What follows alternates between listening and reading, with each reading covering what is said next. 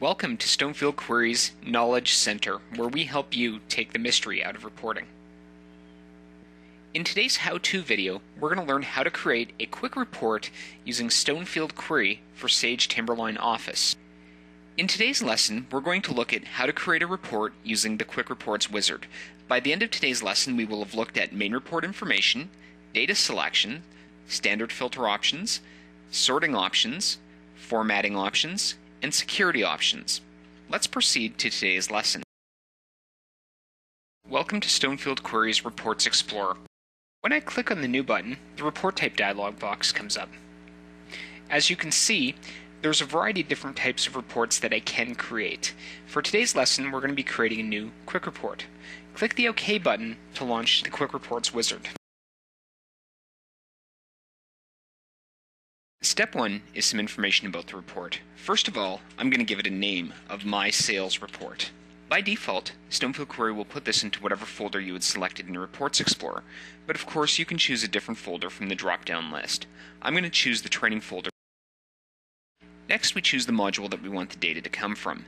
This drop-down menu shows a listing of all the modules that are activated in Timberline. I will choose Accounts Receivable. Comments would be anything you want to see back in your Reports Explorer whenever this report is selected. We'll just put in a simple comment. This is a sales report. Now we can click on the next button to proceed to step 2.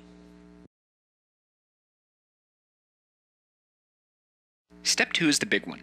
This is where we tell Stonefield Query what should appear in the report.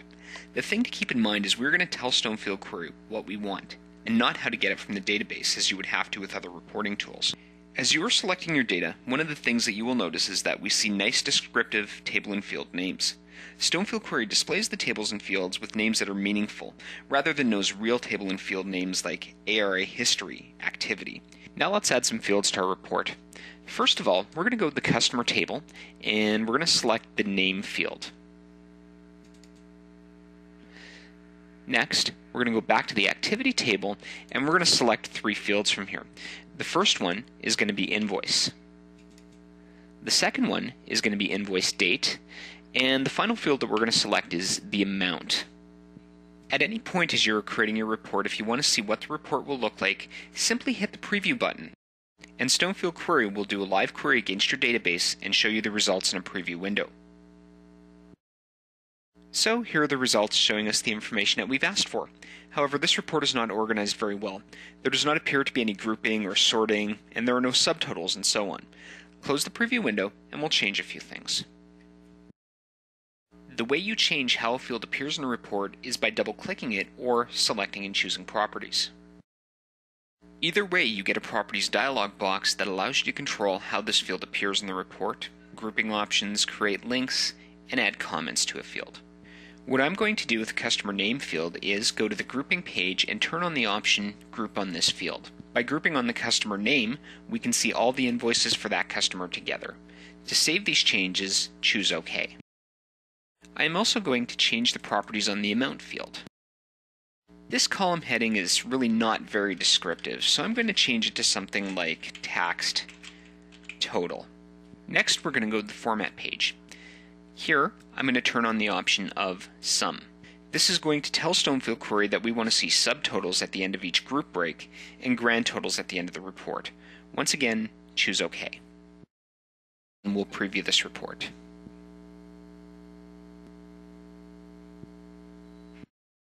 This time, the report is organized the way we'd like it to be. Here are all the invoices for Allstate University, Bill Rickey, and so on. Now, the issue with this report is that it's showing every record in the entire database, which is not something that we typically want. So let's close the preview window and proceed to the next step. Step 3 is filtering. In this report, I'm looking for all invoices from 2001. Let's launch the filter dialog box by selecting the filter button. So I will need to create a filter. Let's launch the filter condition dialog box by clicking the Add button. In order to set up your filtering conditions, you need to know the table and field in which your data is stored. I already know that the information that I'm looking for is stored in the activity table and is found on the activity type field. Next, choose an operator. you will notice that we have nice English expressions for our operators: equals, does not equal, is greater than, and so on. I'm going to choose the expression equals. From here, we need to select a value. Once again, click the Values button. We're going to choose Invoice. Select OK to save your filtering condition. When we return to the Filter dialog box, we see that we've created our first filtering condition.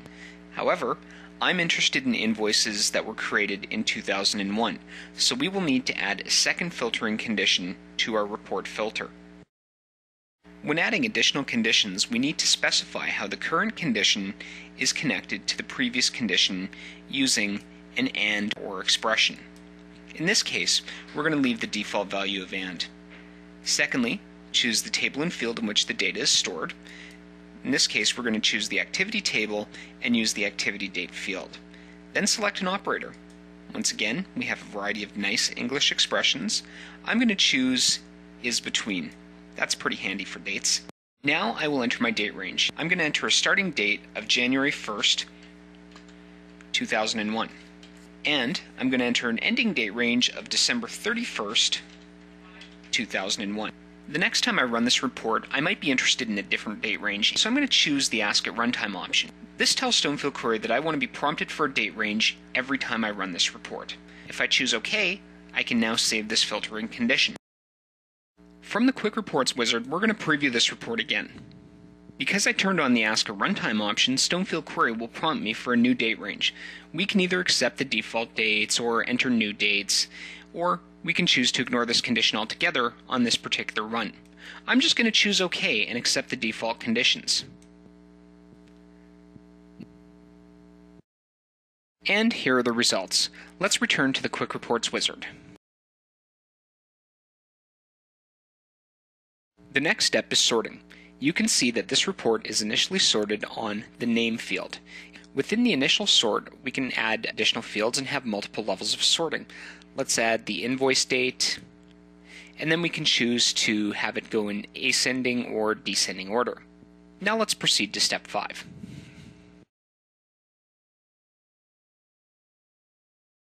The next step is formatting. Here you can specify a header and a footer for each page.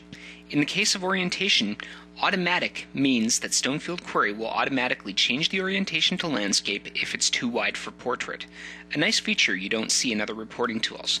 However, if you wanted to, you could force it to a particular orientation. Templates are another nice feature that allow you to control the appearance of a report. We provide you with a template editor so you can modify the template or even create your own custom templates. We also provide you with a number of built-in templates. If I choose a different template, such as Ledger, and run the report again, I have to specify my filtering conditions.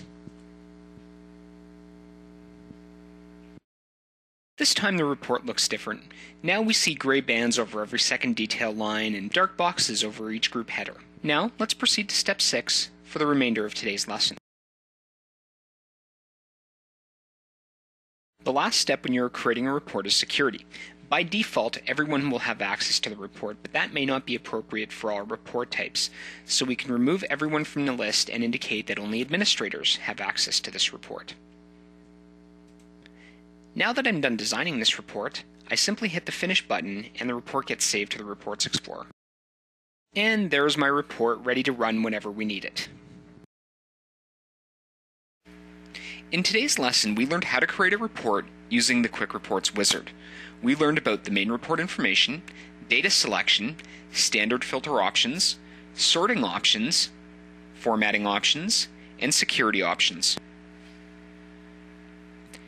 Thank you for watching today's presentation on Quick Reports.